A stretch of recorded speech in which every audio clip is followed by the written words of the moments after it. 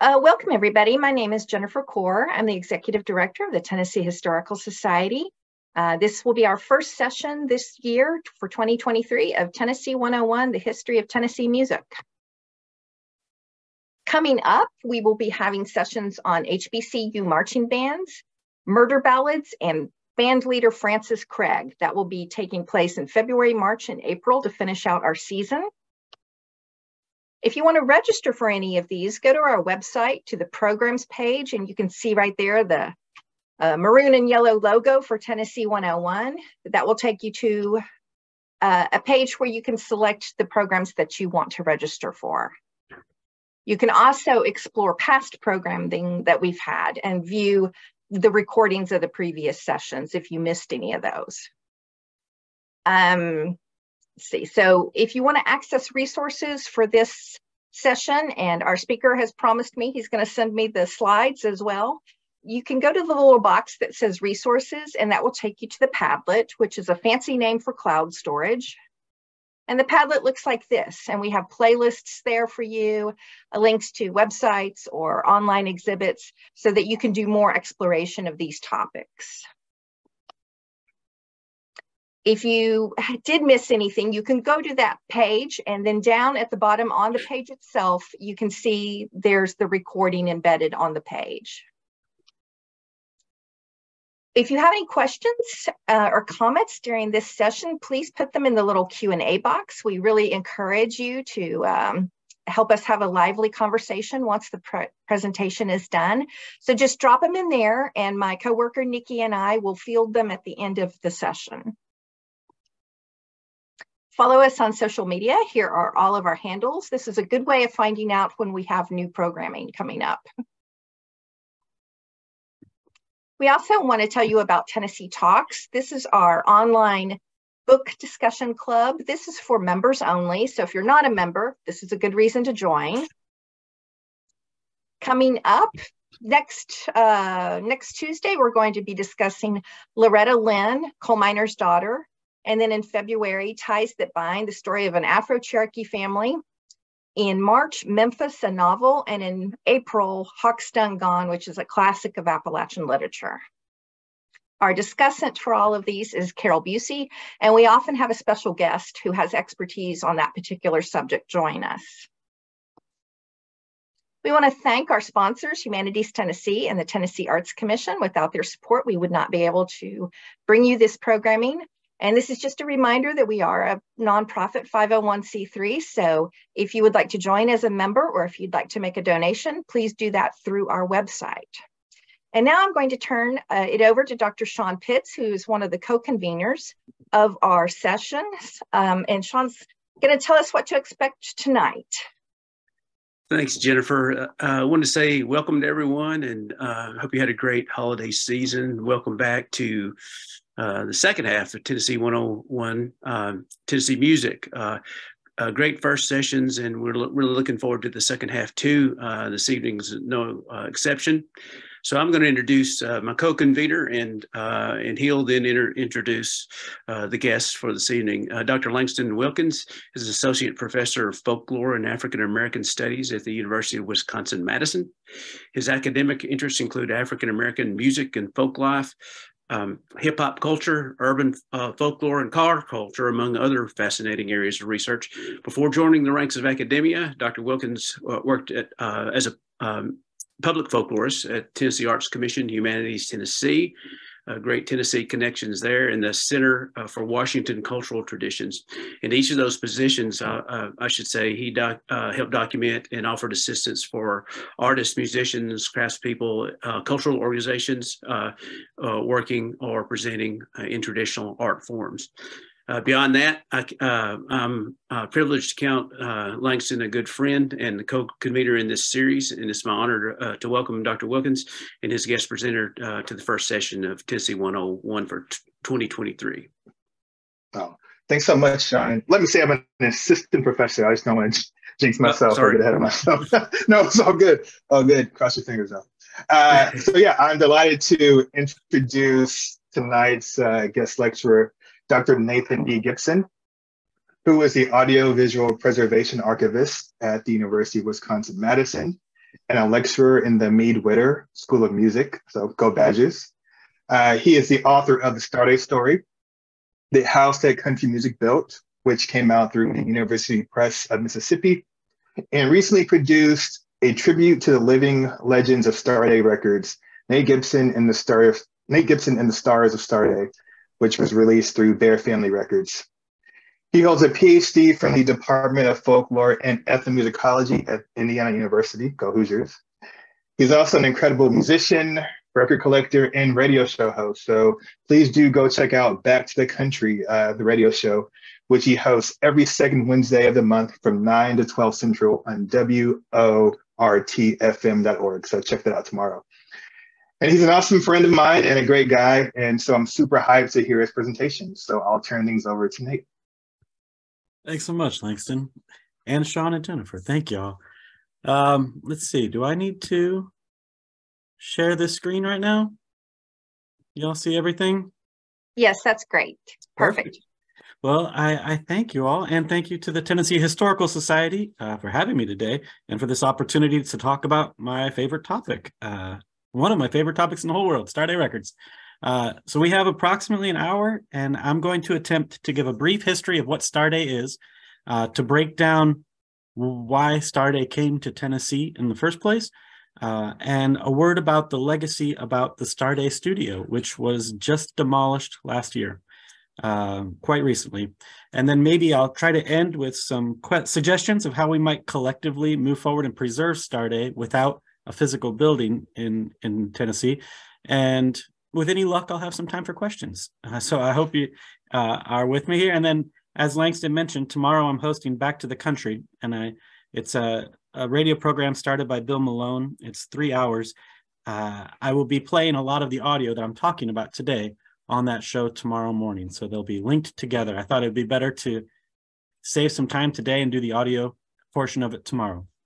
That said, let's talk about Starday. And let's see if my slides are going to work for me. Yeah, it worked.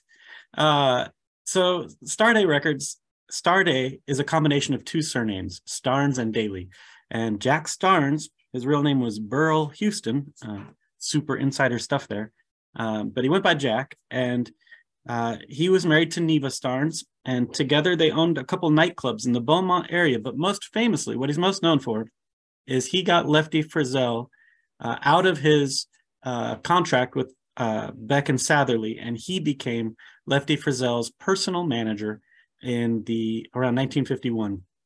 And it didn't go well, and Lefty and Jack split acrimoniously with a lawsuit, and the claim was he was having Lefty play Canada and then Florida and then Washington and then Tennessee, and it just didn't make any sense, and Lefty quit the tour, and Jack sued him. There's a lot of other details involved, but Jack sued him and won, and Jack got $20,000, which pretty much broke Lefty in 1953, and Jack Starnes now had a lot of cash and wanted to do something with that money. So he started Starday Records, but he didn't want to do it alone. So he convinced Pappy Daly to join him in the effort. And that was a good move on Jack's part, because Pappy Daly was the owner of Daly's Record Ranch in Houston, a giant record store where a lot of local artists were broadcast over the airwaves from in-person shows. He was also the largest jukebox distributor in Texas and really had an empire of record distribution in Texas. And he also had a reputation for knowing local artists, paying for their records, sending to make the records, sending the tapes to 4-Star Records in California, and then promising that record company he would buy enough to put in his jukeboxes that the company would always break even. So he gave starts to Webb Pierce and Hank Lachlan and George Jones and others. But he was very well connected musically throughout Texas.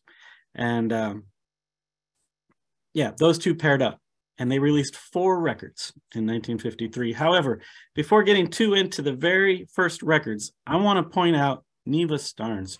She is often overlooked in the history of Starday Records, but Neva Starnes Dupree, I think, deserves to be in that conversation of pioneering record women.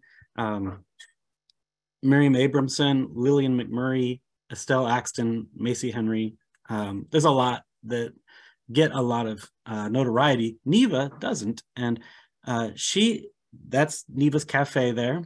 And that is where Arlie Duff stopped by the roadside and started talking up Neva about the fact that he was writing songs. And Neva said, well, let me hear some.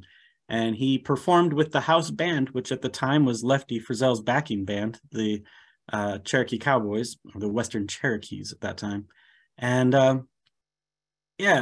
she ran the cafe. She was the manager for Lefty Frizzell's band after Lefty and his band split. And she had her own managing and booking agency, as you can see in this contract with Patsy Elshire right there. She managed a lot of acts. She managed Gene Shepard in the early days and others. And interestingly, Neva's is still standing, that cafe. It's called Squeezes now, but it's on Old Voth Road in Beaumont. And last time I was there were some people at the bar just talking about Benny Barnes and his family, which was pretty remarkable.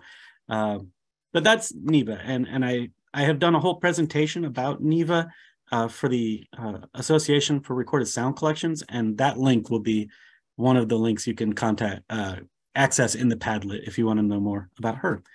But Pappy and Jack Starnes released 4 records, and they didn't have publishing information on them. They didn't quite know how to get them sold, so they reached out to Don Pierce, who was just getting free from 4 Star Records, who Pappy Daly had been working with. And Don said, I think you guys have a lot of promise. I would like to work with you. So after those first 4 releases in 1953, Don Pierce flew to Texas, and they struck up a deal where Jack Starnes would do all of the booking and promoting.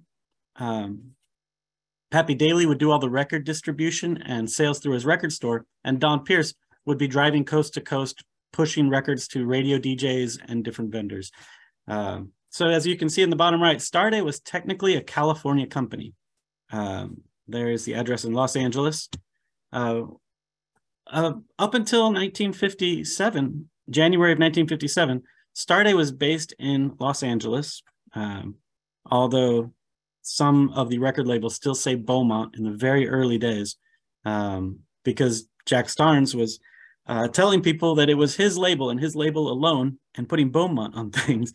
And there's a contract that you can see at the bottom where Jack Starnes signed it, sole owner of Starday Records. That didn't go over well with Pappy or Don Pierce. Don Pierce was a very savvy businessman. He was an economics major from the University of Washington, spent 3 years in the Army, got out and got into country music records at 4 Star. That's where he was producing the Maddox Brothers and Rose. He produced Philadelphia Lawyer and some other things. But as they started this company together, Don Pierce and Jack Starnes clashed. So Starnes sold his share shortly after 1954, June of 1954. And then it became solely Pappy Daly and Don Pierce. So they should have renamed it like Day Pier or Pier Day, but they didn't. They left it as Starday. And they had some success early on. Some of their biggest stars are photographed here. And I recently came into a collection of really amazing photographs, dozens of photographs from 1954 at the Eagles Hall in Houston, Texas. And you can see George Jones and Glenn Barber and Sonny Burns and Arlie Duff and the Western Cherokees, and so many amazing photos. So I hope to do something with those soon, but there's a snippet, a sampling. But these early records were pretty successful for a new label. Y'all Come was covered by Bing Crosby. There you can see the sheet music. And that was one of the first 4 releases. And then Red Haze, A Satisfied Mind, became a #1 hit for Gene Shepard, I think Porter Wagner, I think Red Foley. Huge hit. And they had several others. And of course, George Jones was the big breakout star, with Why Baby Why being his first big hit. Another interesting thing about Starday in the very early days, 1955 and 56, they were dabbling with rock and roll. Excuse me, I have to take one drink. It's the Elvis Presley's touring mate, Rudy Tootie Grazel, made some rockabilly records. George Jones did it too, but he didn't want to, so they used the name Thumper Jones. Leon Payne did some rock and roll. He didn't want to, but he called himself Rock Rogers. Sonny Fisher made some great records, as did Bill Mack. And eventually they caught the eye of Mercury Records, who just passed on Elvis Presley, and RCA got him. And now they're looking for a record label with some success in the country field. And they need to do something because Jim Denny had just been ousted at the Grand Ole Opry as the manager. At the end of 1956, there was a publishing fiasco, and he was ousted. And his replacement was D. Kilpatrick, who started the country division at Mercury Records. And now D. Kilpatrick, who you can see in the photo there, he got to pick his replacement. And at the DJ convention in Nashville in October, he came up with a plan. And he said, why don't we combine Mercury and Starday Records? And we will have Pappy Daly book all of the Grand Ole Opry talent through Texas, and he'll be a Mercury distributor. And Don Pierce will leave California, and he'll come to Nashville and take my job, and I go to the Opry. Seemed like a pretty good plan. So January 1st, 1957 is the birth of the Mercury Starday Country Series. And the first release was George Jones's Don't Stop the Music on January 2nd of that year. And unfortunately, this dream scenario for Starday only lasted 1 year. It was a good move, though, for Don Pierce to get out of Nashville. He was in LA, and he got free office space at the Coast record pressing plant, as long as Coast got to press all of the Starday records. The problem is they kept breaking all the time, shipping from LA across the country, and he wanted to ship with plastic products in Memphis because it was more centrally located. But also, he had bought the Hollywood record label from John Dolphin, and there was a lot of controversy about royalty payments. And some artists on that Hollywood label were really upset, and Don Pierce didn't quite know what to do about all of it. So he was kind of glad to get out of that situation.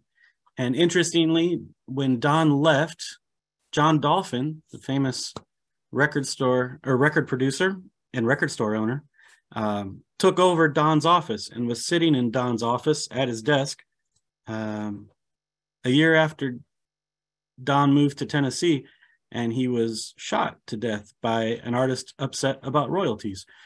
So Don felt like that was a good move for him to go to Tennessee and to get out of that situation, which was quite dangerous. But the move to Tennessee, not just because it avoided death, turned out to be a good business decision for many reasons. The Starday Mercury deal only lasted 1 year. Mercury was mad because Starday would only record songs that they had publishing rights to, and they felt like they weren't getting the best songs. And so after 1 year, they terminated the deal. And Pappy Daly told Don Pierce, Mercury doesn't want you anymore. And George Jones said he wants to stay with me, not you. So you should probably leave. And so Don Pierce had a couple months where he thought about what he should do. He had just moved his family from California, his daughter and his wife, to Nashville. And he decided to stay. And he decided not just to stay, but to stay in that office that he built out, that they bought out there on Dickerson Pike and Madison. And he stayed out there because when he went to Nashville, everybody told him, you got to be on Music Row. You want to be on 16th Ave. And Don said, I don't want anything to do with the other record companies, and I don't want anything to do with the Nashville, the business of songwriters coming by each place, selling their songs to me. I want to pick the songs that I get. I'm going to stay out there on Dickerson Pike. And so he was out in Madison, and he decided to start brand new out in Madison. In that building pictured right there, they just took the word Mercury off the window. And the cool thing for Don Pierce in starting Starday is that while he was at Mercury, he hired Shelby Singleton, gave him his first job in the music industry to sell Mercury records. But he also met Roger Miller and released Roger Miller's first records. Pappy and Don sent Roger back to Texas with George Jones to make his first records, but you can see it there. Poor Little John was his first. But he also wrote songs for Jimmy Dean. But it also introduced him to a lot of bluegrass, being associated with Mercury. He put out records by Jim Eanes and Bill Clifton and the Stanley Brothers and the Brewster Brothers and Carl Story, and he fell in love with bluegrass in Tennessee. And when that came to an end, and Mercury said, we don't want Starday anymore. We also don't want any of that bluegrass stuff. And the only thing we really want is George Jones and Benny Barnes, those two. Everybody else can go. And so Don thought it over for a bit, and he said, you know what? I'm here in Tennessee, in Madison. I'm just going to take all those bluegrass artists that were cut, because I know there's a market for that. It might be small, it might be niche, but there's a market. And he signed every bluegrass band he could think of in 1958 and 1959. And he started releasing them and filling jukeboxes throughout the South with these bluegrass records. And this paid off in a huge way years later as part of the folk revival and the bluegrass boom. And Don had amassed the largest bluegrass catalog in the world and had put out some incredible groundbreaking records like Rank Stranger by the Stanley Brothers and Buzz Busby, Lost, and Jim and Jesse's Pardon Me and Hard Hearted, and so many great records by Bill Clifton, the first tribute to the Carter family. Just a lot of great records. And interestingly, on all of those records, he had these sleeves. And even by 1958, on his sleeve that he was promoting, this is actually a 1960 sleeve, but on the 1958 one, it says the same thing. It says, preserving the heritage of American country music. So he was taking a preservation standpoint in his business from a very early perspective, from a very early time. And not only was he interested in bluegrass, he was very interested in gospel music. And on the first LP inner sleeves, they're very hard to find, but you find one of them, they look like that, and they're just an ad for gospel EPs. And I think it's interesting to note that he felt that gospel music should be released on EP format and bluegrass on a single format and country music generally on an LP format. But this right here is a selection of the EPs, which he very heavily invested in. Some really great music. And he amassed between 1958 and 1960, the largest gospel catalog in the country.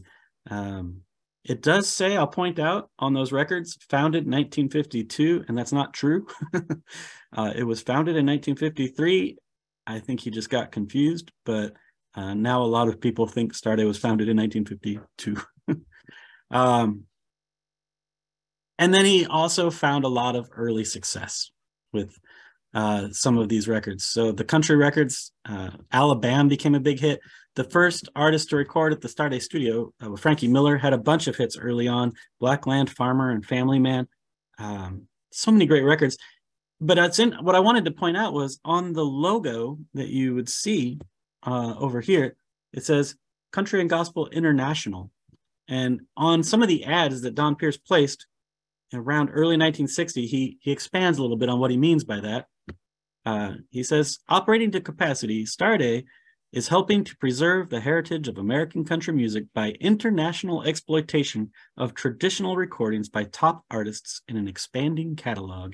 So he was very much interested in taking country music made there in Tennessee and pushing it internationally. He traveled the globe in 1959 and 1960. He went to England, he went to Japan, he went to Belgium, he went to Germany, pushing country music. And he got the Starday catalog to be sold through Canada, Japan, the UK. And if you go to the Netherlands, you can find those really cool Starday sleeves in the lower right. And a lot of times there are Starday records that were never released in the US that you can only find international pressings of. So I put a few cool ones up there.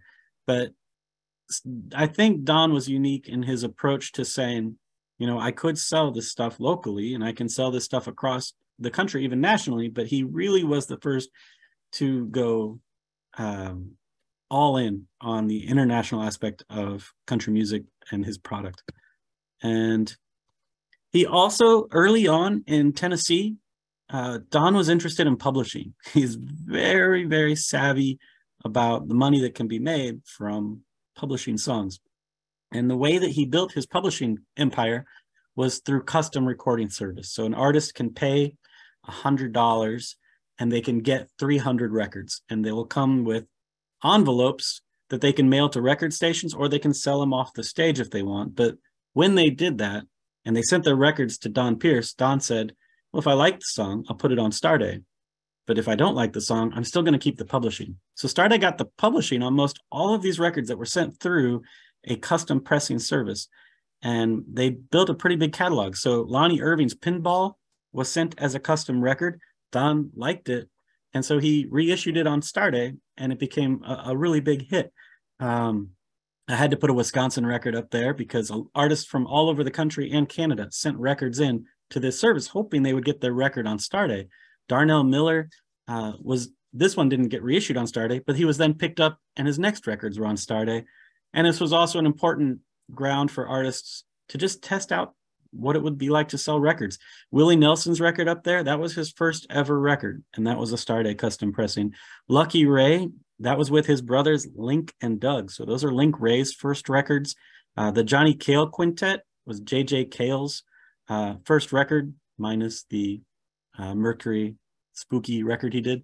But J.J. Cale's earliest records, and the first version of You're Still on My Mind, an empty bottle, broken heart, and you're still on my mind. That was a Starday custom press, all sorts of good stuff. There was one time for 2 years, there's a picture there of the Starday townhouse where Don Pierce finally caved in the late 60s and opened the townhouse on Music Avenue, on Music Row for 2 years-ish. And Red Hayes, who wrote A Satisfied Mind, left Hank Thompson's band to front that office for a short period, but then they closed it up. So publishing was an important part of the whole empire, and they're putting out a whole bunch of records, and you can see a nice picture there. The one thing that they had to do, I'm just looking at the pictures, I'm not even following my notes anymore. They were building publishing. Oh yeah, they had to build a studio.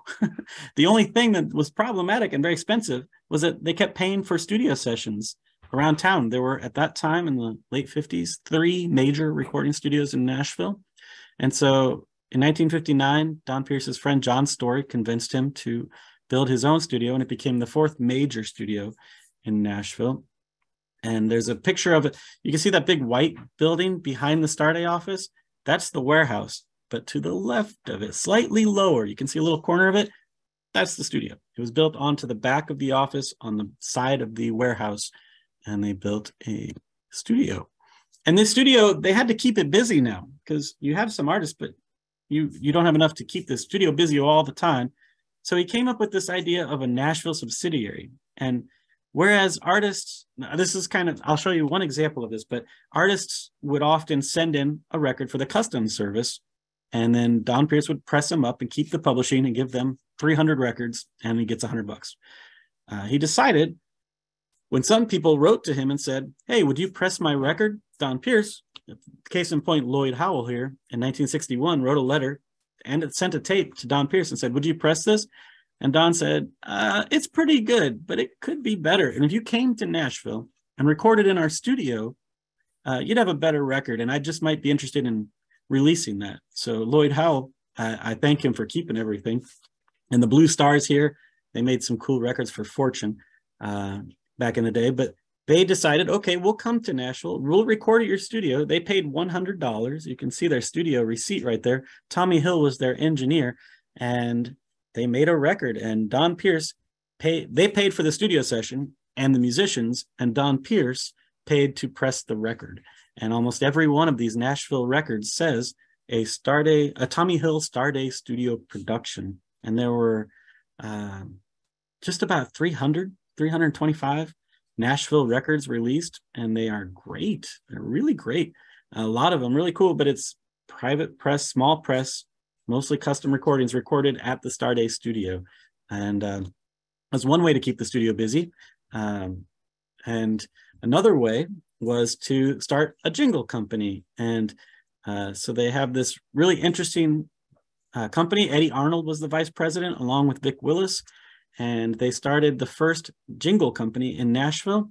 And man, they put out so many cool records in there. There's a picture right there of Dottie West, who made her first records in 1960 in that studio. She's making a jingle right there with Red Savine. I also, a while back, found a jingle tape of demo jingles made by Farron Young and Barbara Mandrell and Johnny Cash and Minnie Pearl, and a whole bunch of really cool ones, Fair and Young. They all recorded jingles in that studio for the Custom Jingles of Nashville company. There's a check I have from Red Sylvain. I have some written to Pete Drake and others too, getting paid $130 to sing on the jingles. It also became really popular studio for demo recordings. And I remember the first time I went out to the Starday studio, Charlie Dick, who was Patsy Cline's widow, told me that, oh yeah, Patsy Cline, she came in here. Patsy made a bunch of demos in the studio. And I was like, do you have any video of that? And he's like, no, I've seen video, but I don't have it. And I've looked for it a long time. And then I just checked again yesterday while I was preparing this. And the video's online. You can see Patsy Cline recording in the studio. So I put the little YouTube link on there. But there's also a picture there of Carl Smith recording with Tommy. And that's his brother-in-law. And you've got Fair and Young over there. And most famously, Jim Reeves and his big hit, Distant Drums. The drums were actually recorded in that Starday studio. And then they took it across town. But yeah, lots of great demos made right there. And the real interesting thing, though, about Starday in this era, in the early 60s, as Starday is just starting to make a profit from those early hits I showed you, is Don Pierce's commitment to LPs. And he really firmly believed the country music buyer was an adult, and the adult buyer wanted LPs. And he put a lot of money into full color photos and full color sleeves and extensive liner notes where he credited all the band musicians on the back. Not always, but frequently, and just really went into the LP. That Bluegrass Special one is hilarious because he loved five-string banjo, but the person who designed the cover did not know what a five-string banjo looked like, so they just made up where the fifth string would be in the headstock, which I find pretty hilarious. But he made a lot of great iconic bluegrass LPs, really important ones, and he also made a lot of really great gospel LPs, gospel quartets, bluegrass sacred music, instrumental records. And the Lewis family there, the most recorded group on Starday Records. And Little Roy Lewis, the most recorded Starday artist of all time, is there. The early Oak Ridge Quartet before they were the Oak Ridge Boys. Just really, really cool, I think, to see the LP covers. So I put some of them up here because there was a time in 1958 where they were putting out more singles than LPs. But by 1961, they were doing more LPs than they were singles each year, and just really pushing the long play record long before other country music labels were doing that. And they weren't just pushing LPs as a format. They were, I think, really instrumental in pushing the idea of a country identity at this time when most country music people, or most country music records coming out of Nashville in 1962, 1961, were not really, they weren't sitting with a rooster on their lap or holding a pig or sitting on hay bales or driving tractors or riding horses, as George Jones is doing there. They were usually something more like this. In suits, trying to be pretty classy. There was a countrypolitan movement at the time, and I think the Starday LPs really contrast these quite nicely. They have a very unique style, and also in that presentation about Neva Starnes, there's also a section on there about Suzanne Mathis, who had designed a lot of these album covers, and it's her sister, Joni Proctor, who's on the cover of an awful lot of the Starday LPs. Usually the Starday covers, the women on the covers were Starday employees who just jumped into the photo shoot at the last minute, or they went across the street to take these pictures, or that picture of George on a horse, that's Don Pierce's horse, and yeah, those kind of things. But it is a contrast to this. Starday also, I mentioned that idea of authentic, custom, high-fidelity recordings, preserving the heritage of American country music.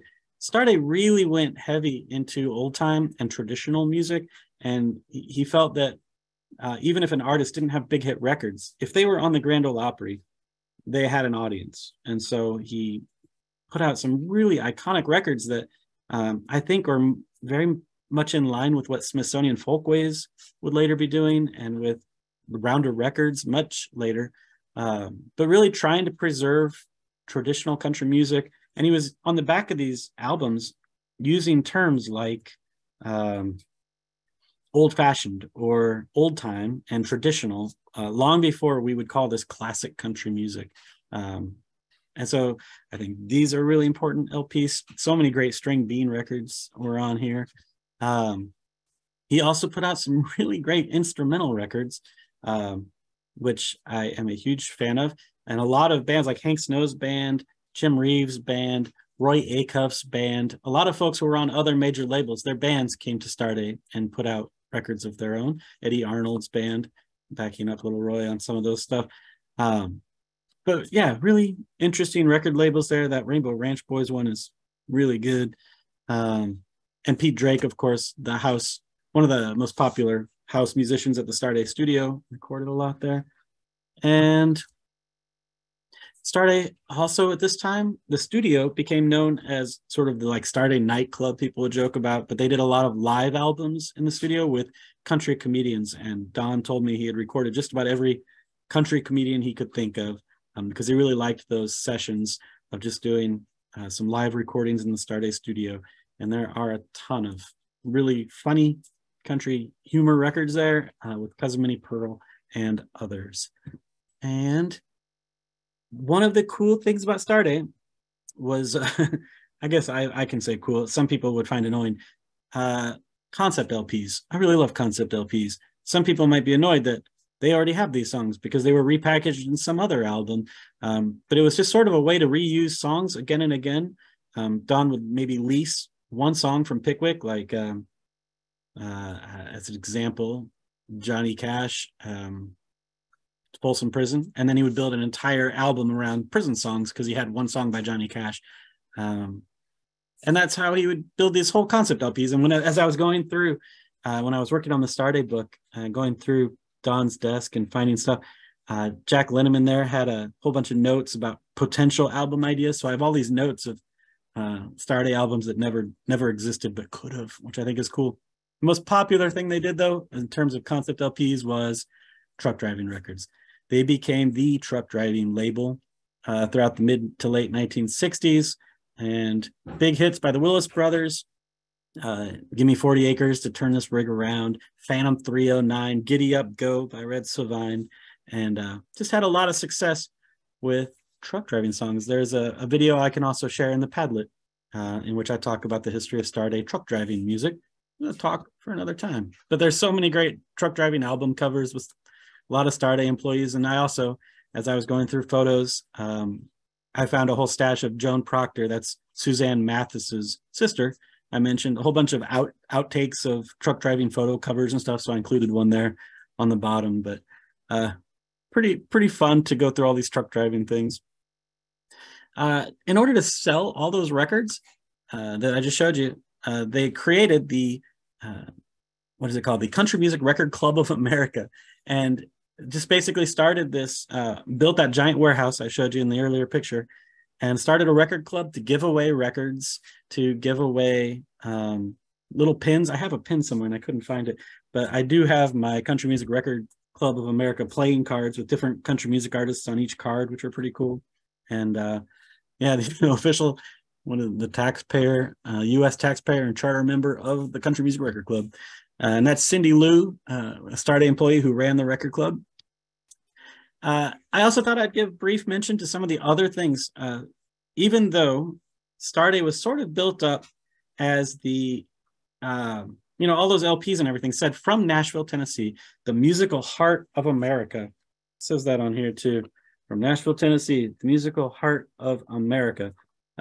The irony is that Starday was never based in Nashville. It never was a Nashville label. If anything, it's the anti-Nashville label, because he would record all of the acts that the major record companies in Nashville wouldn't record. And so artists like Cowboy Copas and Red Sovine and Johnny Bond had been dropped by major labels, and Starday was the smaller independent label who would scoop them up and record them anyway, and found a lot of success doing that.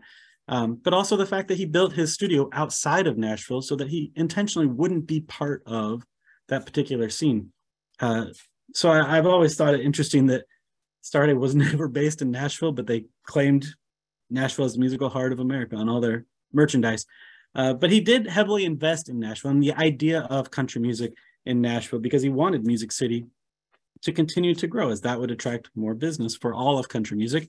He was a founding member of the Country Music Association and very much committed to building the brand of country music.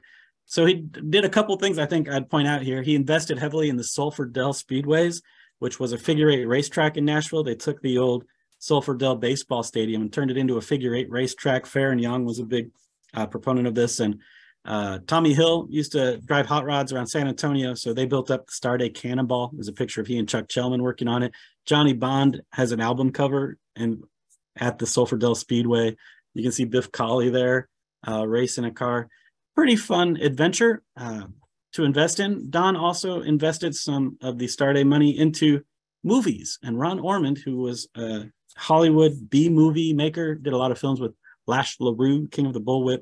Well, he moved to Nashville, and Don Pierce was one of his first investors because he took country music stars, Ralph Emery and others, to make movies with.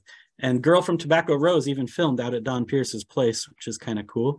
The Exotic Ones features Starday artist Sleepy LaBeef ripping off a guy's arm and beating him to death with it in a really strange comedic drive-in movie, 1960s weird way, but definitely worth watching. And all these movies are pretty fun. And in addition to the country music exploitation films, I think Don was probably most proud of building the Music City Pro Celebrity Golf Tournament, which he founded in 1964. There's Alice Cooper golfing at it one year. It went for many years. Don Pierce actually won it one year with Bobby Lord and his childhood golf hero, Dutch Harrison. But that was a way to bring Perry Como to Nashville, who later recorded at Nashville, and just sort of bring a lot of celebrity and public attention to Nashville. And the teams were usually a celebrity, a country gentleman, and a country music star. And so it was a way to connect country music to the city of Nashville through golf, which was one of Don's big passions. And then I thought I would spend a little bit of time here as we're nearing the end. I wanted to talk about the Starday studio. It was opened up in May of 1960. I showed you some of those early pictures. And it was very successful for a really long time. Tommy Hill sort of took over the studio and without any experience, figured out how to run this thing and make really great recordings. And Hoss Linneman also produced there. The first time I saw it was in 2004, and there's a picture of the studio from 2003. And David McKinley was working there, and he gave me a tour of this place. I mean, it's a fascinating studio. So what I can tell you about it is that for about 30 years, it was active, and they made a lot of great records, including the famous James Brown record. He did 2 sessions there. But by 1990, most of the gear had been sold off. And for the last 10 years of its life, it was really just a mastering facility. And David McKinley, who was working there as the mastering engineer in 2004, gave me the tour, showed me a few things that were left. And Charlie Dick came over and talked about Patsy recording there and some of his memories of that. It was a really memorable tour of the studio. I really appreciated it. And then about a year later, it was abandoned. And it was abandoned because it had constant roof leaks, water leaks, electrical problems, rat infestations, mold problems, and the repairs got so costly that Mo Lytle, the owner of the studio, just decided it's not worth it, and he left it, and it got flooded, and it just got worse and worse and totally dilapidated. I would go by every year to look at it when I was in Nashville, and I would notice things like bullet holes in the windows and coming from the inside, so we knew there were squatters there, and it just got progressively worse. And a lot of people tried to buy it over the years, but there was never really a plan of who should buy it or what could be done with it. A lot of people wanted it. But by 2015, it was beyond repair. So in 2016, Historic Nashville, Inc. published their Nashville 9, which is a grouping of historic properties that are either abandoned or imminent danger. And they said that we need to save this studio. And there was even a public petition started that had a lot of inaccuracies, saying it was George Jones's studio or Willie Nelson's studio, even though they'd never recorded there. Even calling it James Brown's studio was I think not fair, since he only did 2 sessions there. And they had mentioned Jimi Hendrix's studio, which I thought, no, he did 1 session there and it got edited out. It's not even heard on the record. All the reasons I just showed you are why I think this is an incredibly important studio. But I was cited as, I gave them a lot of feedback and said, please, you're not citing any of the reasons. This is actually an important building. And they didn't listen to any of my suggestions. In the Nashville Tennessean published a letter with a public petition to save the studio. And they even cited, we sourced Nate Gibson, who is a reference for this story, which I thought, no, I'm not. I really don't think it should be saved. I don't think it can be saved. And I gave a bunch of reasons why. The building's beyond repair. Nashville doesn't really need another studio. All of the tourist attractions in Nashville that aren't centrally located downtown eventually fail or close, and it's not for sale. The owner won't sell it. And I gave many other reasons why I didn't think it could be saved and why I didn't think it should be saved. But that didn't feel super great because obviously I love Starday and I think the legacy should be preserved, but I don't think that building was the way to do it. And I didn't really feel like you need a building to preserve the legacy. So after pointing all those things out, I gave a talk at Belmont. I think it was called like the 9 reasons we shouldn't save the Starday studio or something. That really got me thinking, well, if we can't save that building, what can we do? So I loaded up my car with a lighting kit and a bunch of video equipment and microphones and instruments. And I drove all over the country finding everybody I could who had recorded for Starday. Not everybody, but I found a lot of people. I ended up tracking down 14 artists and we made a record together, and not just making a record, but I did long interviews and video interviews with everybody sharing memories about the Starday studio, about Starday Records in general, and about their careers. And I got some help from friends. My favorite band in the entire world, Marty Stewart and the Fabulous Superlatives, who I think are just wonderful, helped him with this project. And eventually I did a Kickstarter to try to raise funds for it because it's very expensive to do that. And Bear Family came in and issued the project. So they put out Nate Gibson of the Stars of Starday. And I got to thinking, to anybody who has ever done field work to any degree can attest, when you interview folks and when you become very connected personally with a lot of musicians, employees, family members, who I would call the Starday community, it's sort of a lifelong project. So I wrote this book, more than a decade ago now, and it's still sort of a lifelong venture to always be an advocate for the folks who helped me tell their story. And so I think there's a lot of ways we can tell the Starday story without that building, be it through records, be it through books, online documentaries, talks like the one today. Thanks again to the Tennessee Historical Society, and just investing in the people who are with us who can share their stories. And so that's what I really spent the last few years working on, is just sitting down and talking with some of my favorite musicians. And, there's Darnell Miller, Bill Clifton, Margie Singleton. I don't even want to forget anybody. June Stearns, Wade Jackson, Arnold Parker, Sleepy LaBeef, Jesse McReynolds, Betty Amos with Judy and Jean, Darnell Miller, Frankie Miller, Rudy Tootie Grizel, and Little Roy Lewis. We're all part of that project. And I think, there's so many other Starday artists who are still around, still performing. Frankie told me he's going to be performing some dates with Willie Nelson this year, which is super exciting, and you shouldn't miss that if you can avoid it. I know Bolin Phipps is still singing with his family members, Ronnie and Donna Stoneman, Larry Sparks, I just saw him in Madison just a short while ago. I know Little Roy is still tearing up the guitar and the banjo. So what I hope is that as a way to sort of preserve the Starday legacy, we engage with all the Starday artists who made it important: June Stearns, Ann Ray, Jesse McReynolds, Karen Wheeler, Judy Lee, many more.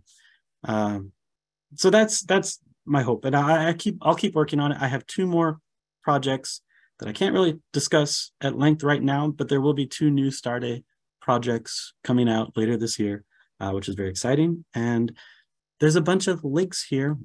Oh, I was going to show you. Yeah, that's the last time I went to the Starday studio, just last year in May. I took these pictures, and you can see now it's just completely, I didn't go inside the building. These are all pictures I took just from peering through the door. But in the back there where the studio is, somebody just bowled down that door, and I peeked in, and that's what you see when you peek in. And the office area has the roof caved in, I went to a bar later that night in Nashville, and I was saying, gosh, that studio was just completely ransacked. And somebody was like, yeah, I know. I went in there and I took Tommy Hill's desk. I was like, what? Unbelievable. So people had been knowing that this would be demolished for a long time. And then I got a call from Kenny in August, just this August, who was like, hey, man, it's finally gone. So Starday Studio is gone. The legacy of Starday is not. And I hope that you will help with me sharing it. Anytime, if you're a musician, sing the songs. If you are an interested party, talk to the Starday artists and engage in keeping the music and their memories alive. So with that, I think I'll open it up. We have still 9 minutes. If you have any questions for me, or if you'd like to chat about any specific area, there's a ton of links there. Yeah, thanks so much for letting me chat.